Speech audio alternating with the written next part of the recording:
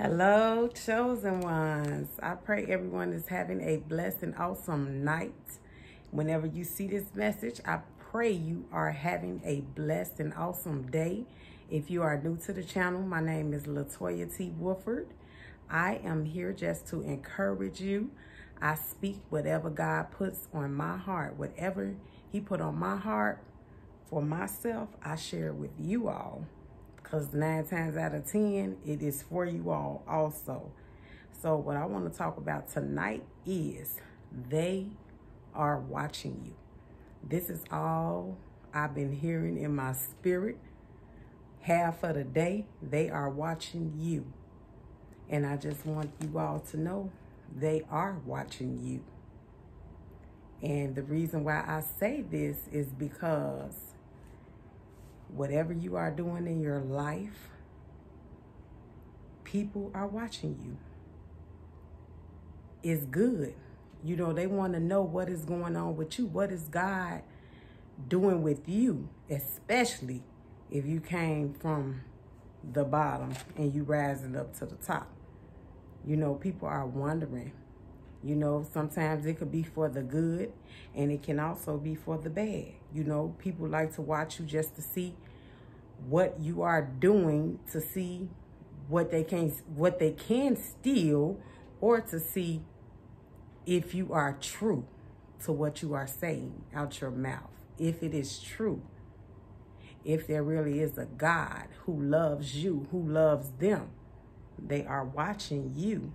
So you must be careful. Do not let it get to you because people are watching you, because people watch you every day, no matter what. Someone is always watching. They watch your style.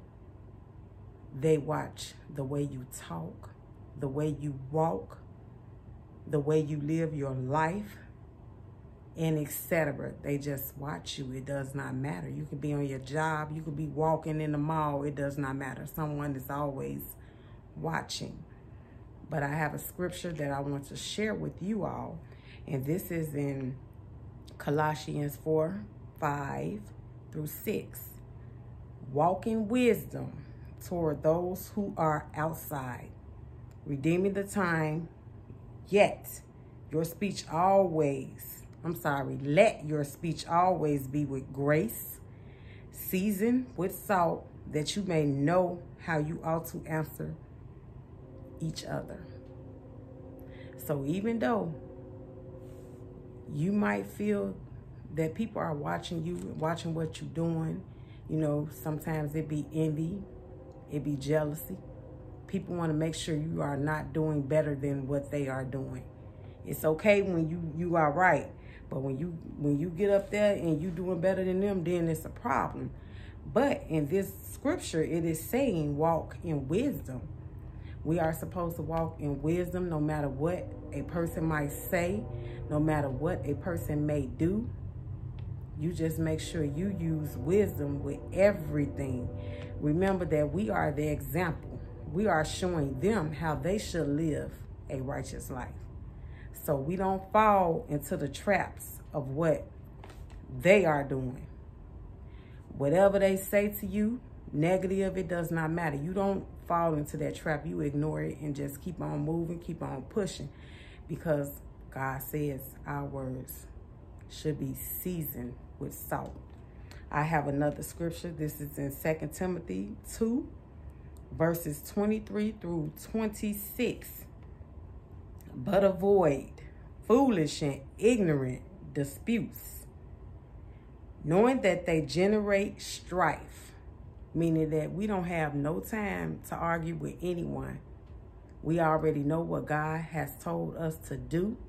And if you don't know, you are on this channel, you will soon to find out. You get in a relationship with God, He is going to let you know. And knowing that they generate strife, and a servant of the Lord must not quarrel, but be gentle to all, able to teach, patient in humility. So we have to teach them how a true righteous person, a child of God, is supposed to act. We do not stoop down to their level, but we rise above their level. And when they see what we do, they would join in. Believe me, they would join in. You would shut them right up. Correcting those who are in opposition, and God perhaps will grant them repentance, so that they may know the truth and that they may come to their senses and escape the snare of the devil, having been taken captive by him to do his will. So when people act like this, we already know they are not living in the sight of God. They are living by man. They are living by this world.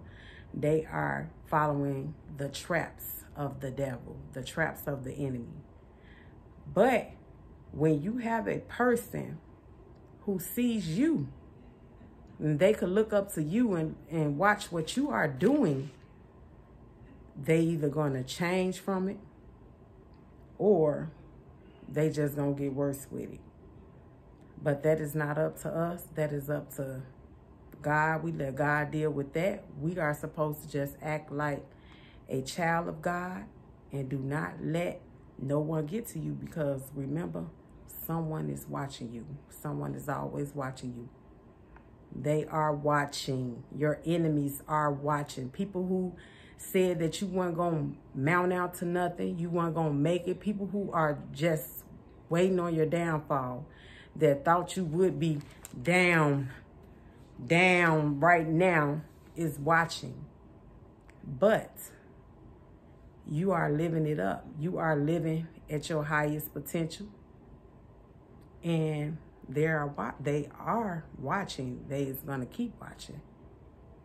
And it's either for the good, like I said, or for the bad. But don't worry about that, because with God, no one can stop nothing. No matter what no one say, no matter what no one may try to do, just ignore it at all times and let them keep watching you shine. Let them keep watching you shine. And I just wanted to get that out to you all tonight, because God keeps saying they are watching you. It's been in my spirit. They are watching you. So just know somebody is watching, because God would have never put it in my spirit. He would have never showed me things. So now I know, and I want you all to know too. And I pray that you all take this message and meditate on it and look up these scriptures. And I will see you all in the next video. I'm going to pray with you all. Father God, in the name of Jesus, I ask that you cover, well, I know that you are covering us all in Jesus' name right now. So I pray that whoever is listening to this message under the sound of my voice, that they are at peace and that they have gotten great understanding out of this word. And if they have not, that they will seek your face, Father God. They will talk to you and figure out better understanding of this word, that they will get wisdom. They will be able to discern the times, to discern the people that are in their circle, Father God, in Jesus' name. So I thank you, Father God, for this word. I thank you for blessing us with this word. I thank you, Father God, for sharing this word with us. In Jesus' name, I pray. Amen. Blessings to you all. Catch you all in the next video.